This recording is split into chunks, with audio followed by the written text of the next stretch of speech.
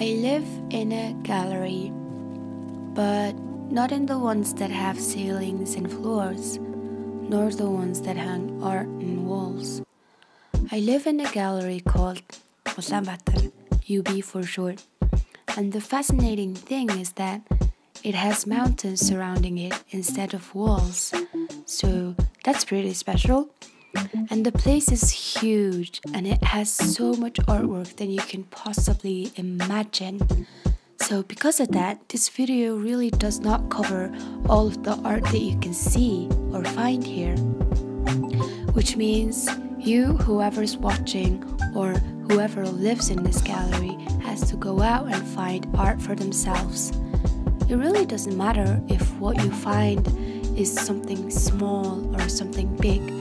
What really matters is how you see it and how your mind receives it. So in order to find something inspiring, you really have to have open eyes and an open mind.